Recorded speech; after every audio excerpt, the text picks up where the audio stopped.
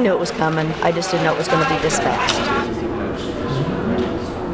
I figured they kept saying that this marsh was stable and it would be one of the last ones to close, you know, on and on and on. But I knew it was coming. I just didn't think it would be this fast. It devastates you. And I still have my full-time job, but still, you know, it's gonna be a hardship for me to pay all my bills until I find another part-time job to supplement.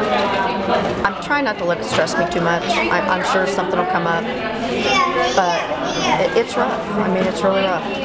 I've seen it's been probably approximately about 150 folks over the last 2 days. I'd say 95%, 93 to 95% has been marsh. It's not just been exclusive marsh, but the majority of the candidates have been from marsh. Folks that are obviously concerned about their future, and we're certainly hoping that we can find an opportunity for these folks.